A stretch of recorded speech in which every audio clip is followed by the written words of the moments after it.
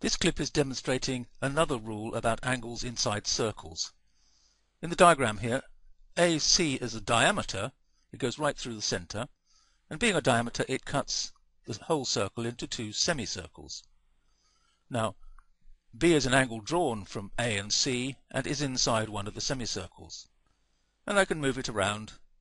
I can put it into the other semicircle and move it around like that. The rule is quite simple, quite easy to remember, this one. Whenever you draw an angle like this inside a semicircle, it's always 90 degrees. Wherever you draw it, and even if you move the diameter, it's always 90 degrees. So, the rule you need to remember is this one. The angle in a semicircle is a right angle.